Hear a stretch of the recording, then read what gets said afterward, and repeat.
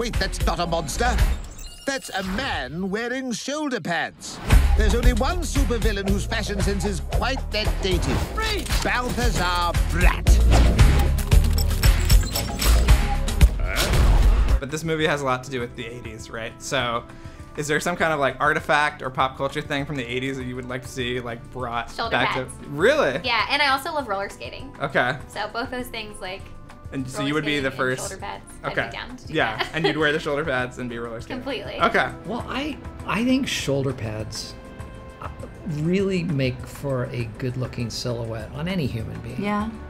Because it gives everybody that inverted V, you know, that triangle look. That we all strive for. I mean, you would wear them. I would wear shoulder pads all the time if they, I Yeah. mean, Well, you could.